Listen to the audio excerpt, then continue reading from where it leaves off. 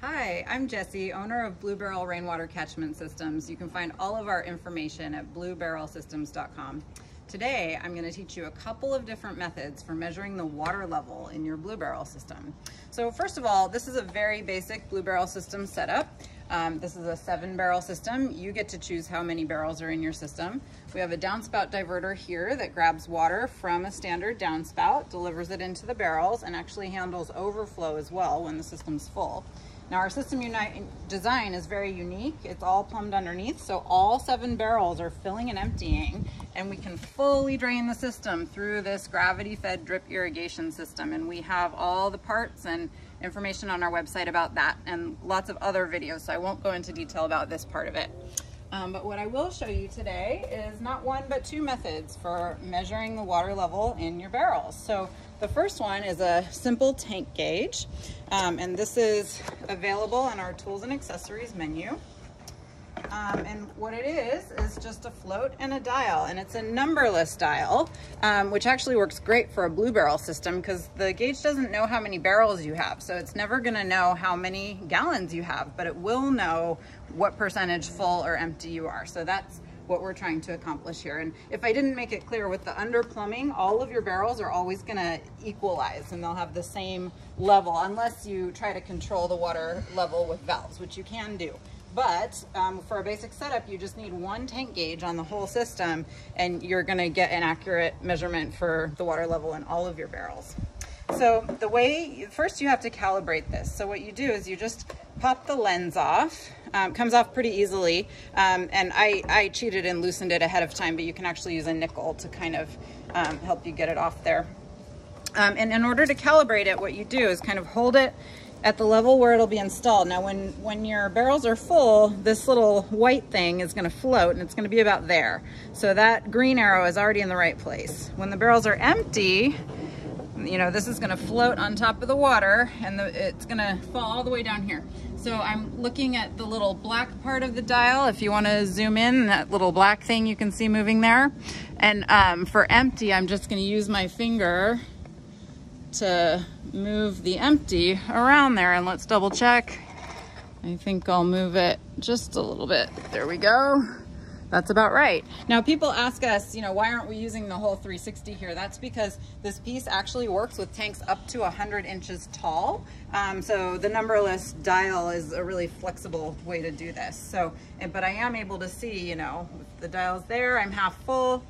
If it's there, I'm real close to full. And by the time it's there, I'm nearly empty. So this has been a really effective way to measure. And it installs really easily. So first I'm going to put the lens back on and snap it securely.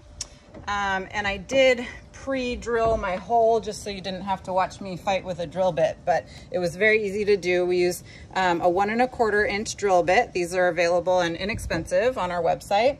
And actually I will mention as a quick hack, because I love hacks, the 1 1/2 inch size also works just perfectly. And if you ordered our DIY rain kit, this is the same size you use to drill this inlet hole, so you can get away with just having the 1 1/2 inch drill bit.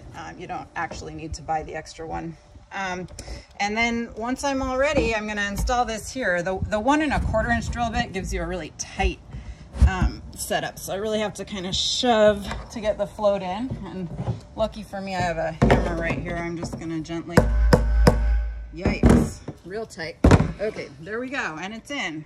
I heard it kerplop. And then the last part to install, we're just going to line up these holes in the rubber. This little foam layer helps it seal really nicely. And it comes with screws. So I'm just gonna, whoops, 1 screw there. All right, that was easy. And then 1 in the back.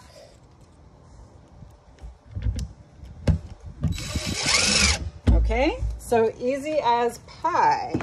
Now, let's see what the gauge is telling us. Wow, it's telling us about half full, so let's see. And by the way, I really can't tell by tapping that we're half full. And same, you know, sometimes if you have direct sunlight on your barrels, which isn't great if you're getting lots of hours of that, the water will heat up and then you can feel it, but it's really hard to tell without some kind of gauge. The other option we have on our website, it's a little more expensive, but this is really cool. It's called a liquid level sensor. And mine's a little bit old and beat up. It's been well loved, but this works like a stud finder to sense the water level in your barrels. So what you do here, you calibrate it on a part of the barrel that you know is empty. So I usually use the top because there usually isn't water flush up against the top of the system. And you push this yellow button until you get 2 flashes. It only gave me, oh, there we go. Well, let's see. And then you just run it along the side.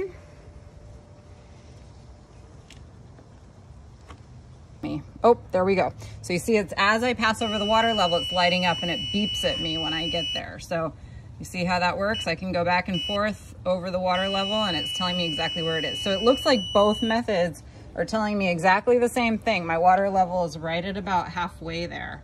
You want to zoom out and I'll show this one more time from a bigger distance.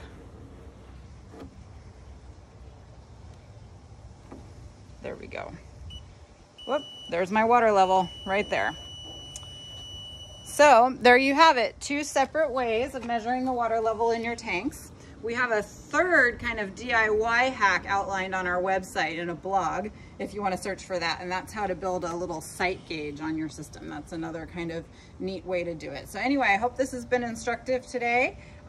Get out there, harvest some rainwater, and I hope to see you in the garden.